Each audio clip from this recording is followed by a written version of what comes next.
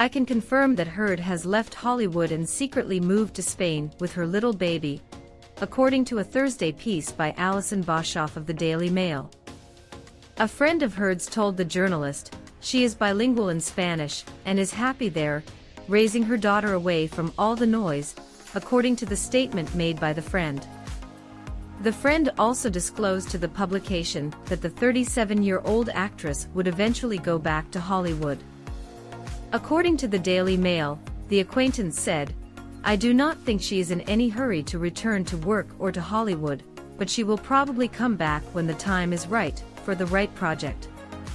Heard's representatives did not immediately respond to a request for comment from Page 6. Notably, Heard obtained $1.1 million for the sale of her Yucca Valley house in July 2022. She has spent a lot of time in Spain since then.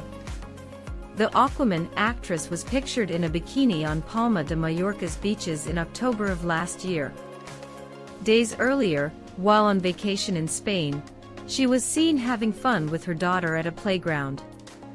Since welcoming her via surrogate in July 2021, the mother of one has largely kept her child out of the spotlight. Nearly a year after her defamation trial with her ex-husband Johnny Depp, Heard is allegedly moving to Spain. Depp, 59, sued Heard in 2019 for $50 million, alleging that she had fabricated about his abuse of her in order to increase the amount of their divorce settlement. His ex-wife countersued him for $100 million a year later.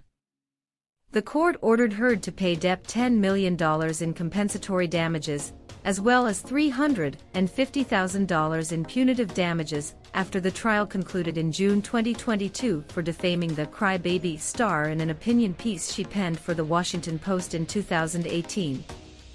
Heard later argued that the jury's decision was unsupported by the evidence and asked the judge to throw out the jury's decision and order a new trial.